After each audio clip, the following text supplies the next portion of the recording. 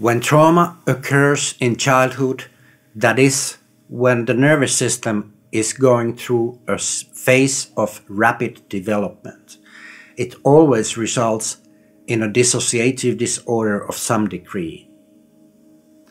The child must learn to live with the consequences of trauma, to adjust and to survive.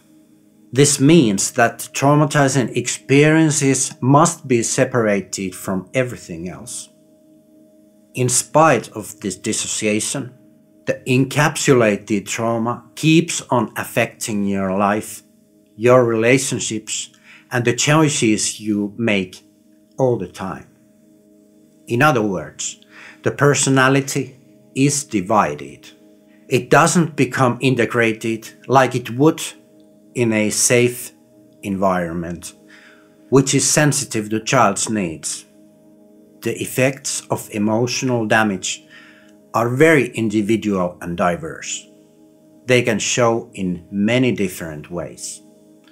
It can also affect a person's ability to defend oneself later on in life. This can lead to a circle of re-traumatization. From the perspective of structural dissociation and trauma, many psychological problems and disorders seem more logical and understandable. Understanding the theory of structural dissociation has changed my own life profoundly. This understanding helps me every day as traumatized people come to my practice.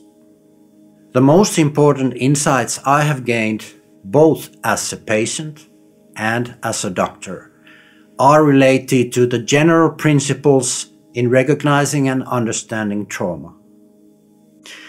There are two of them, and they are structural dissociation and polyvagal theory.